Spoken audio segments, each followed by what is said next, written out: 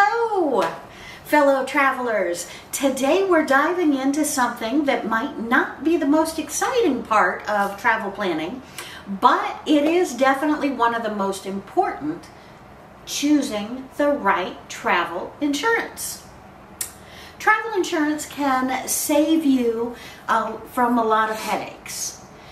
Whether it's a canceled flight, a medical emergency, or lost luggage. Not all travel insurance is the same. Choosing the right one can be tricky. In this video, I'll be sharing 5 key things you need to know to consider before buying your travel insurance.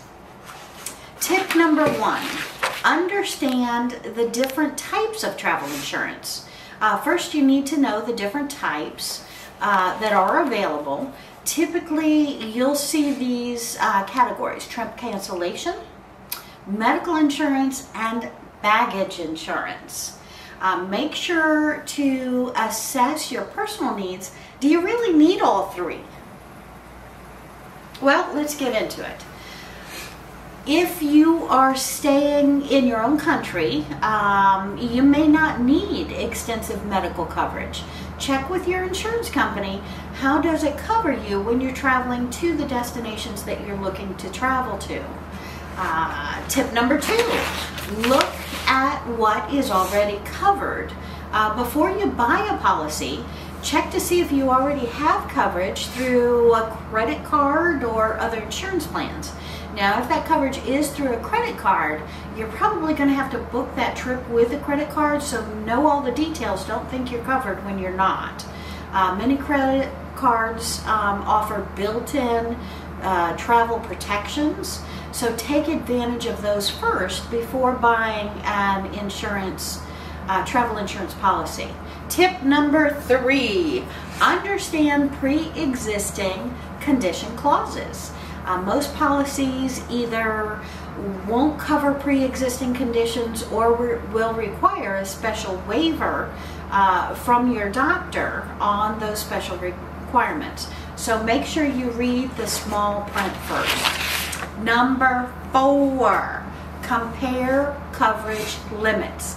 Not all policies cover the same coverage limits. And one policy might cover $5,000.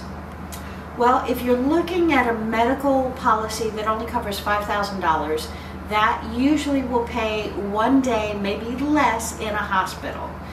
So you really want to look at medical expenses at a policy, maybe $50,000. Other policies might cover $100,000 in medical expenses. That might be if you are in a horrible position. They might helicopter you to a better hospital that can take care of your needs, or even pay for extra days for a family member to stay while you're in the hospital.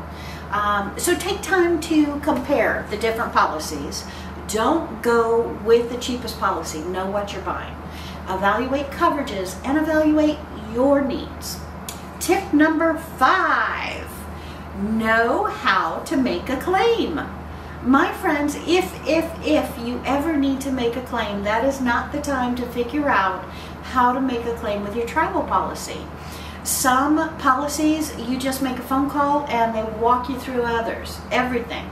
Others require you to go on an app and fill out a form and submit it, and it's all reimbursement for later. So really know, is there an app? Do you have to call them? Know before you go what you need to do. So a little preparation now can save you a lot of trouble later. So travel with peace of mind. And if any of this has been a benefit to you, please hit that subscribe button down below. I'd love to have you join me. Hit comments, give me a thumbs up. My friends, I want to have you along here with my travel journey. Have a great day, my friends. Bye.